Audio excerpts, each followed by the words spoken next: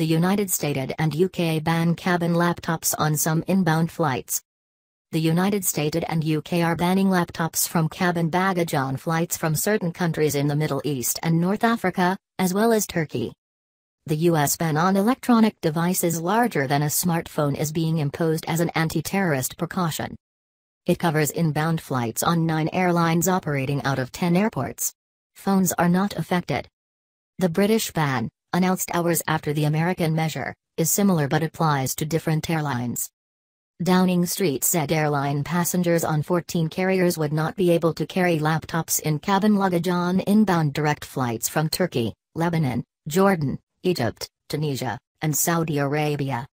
The Turkish government said the US ban was wrong and should be reversed.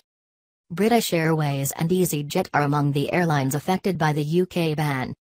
The 9 airlines affected by the US ban are Royal Jordanian, Egypt Air, Turkish Airlines, Saudi Arabian Airlines, Kuwait Airways, Royal Air Maroc, Qatar Airways, Emirates, and Etihad Airways.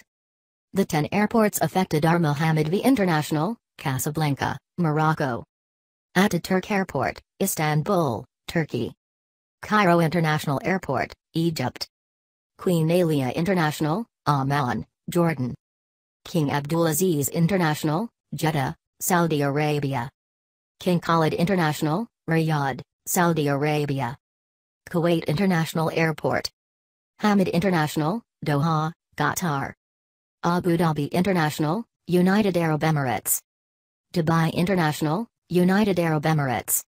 The airlines included in the United States decision have been given a deadline of 7 o'clock GMT on Saturday to impose the ban, officials said, adding that the restriction had no end date. However, an Emirates spokeswoman told Reuters news agency the airline understood that the United States directive would come into effect on 25 March and remain valid until October 14, 2017. The restriction is based, we are told, on evaluated intelligence, BBC security correspondent Frank Gardner writes. That means that U.S. intelligence has either intercepted discussion of a possible extremist plot or has been passed word of one by a human informant. The Middle Eastern and North African airports affected are nearly all ones with close, friendly relations with Washington, so this will be seen by some as a drastic and unpopular measure. Wealthy Gulf Arab business leaders flying to the U.S., for example, will no longer be able to work on their laptops mid-flight. But aviation security experts were alarmed by an incident in Somalia last year when the insurgent group Al-Shabaab smuggled an explosive-filled laptop on a flight out of Mogadishu, blowing a hole in the side of the plane. The aircraft was still low enough that the pilot was able to land the plane safely. In a statement, the DHS cited attacks on planes and airports over the past 2 years. Bombs, it said, had been hidden in such items as a soft drink can, in the downing of a Russian airliner over Egypt in October 2015 with the loss of 224 lives, and the laptop used in the unsuccessful Somali attack last year. Terrorists have historically tried to hide explosives in shoes in 2001, use liquid explosives in 2006, and conceal explosives in printers in 2010 and suicide devices in underwear in 2009 and 2012, it noted. Evaluated intelligence indicates that terrorist groups continue to target commercial aviation, to include smuggling explosive devices in various consumer items, the DHS said. A British government spokesperson said, the additional security measures may cause some disruption for passengers and flights, and we understand the frustration that will cause, but our top priority will always be to maintain the safety of British nationals. Will the ban be effective? Turkish Transport Minister Ahmet Arslan told reporters the ban was not a right move.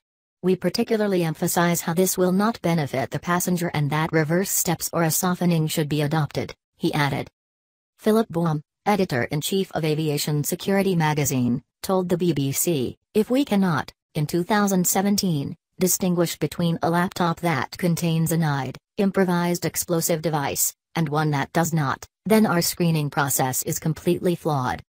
And encouraging people to check laptops, and other such items, into the luggage hold simply makes the challenge even harder.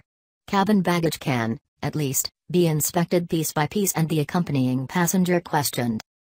Simon Calder, travel editor of the UK's independent newspaper, suggested the British ban would affect travellers differently because it included budget flights. It's easy for the Americans, they don't have as many flights as us coming in, and furthermore they don't have things like low-cost flights where I'm not going to pay to check in a bag, he told the BBC. And suddenly I've got my laptop, I'm going to have to put that in a little bag and hand it in. Oh, and by the way, good news for petty thieves all over the airports of the world because lots of rich pickings are going to be around. Is this linked to the Trump travel ban? Officials quoted by Reuters news agency said the new measure was not connected to U.S. President Donald Trump's efforts to ban travelers from 6 Muslim-majority states.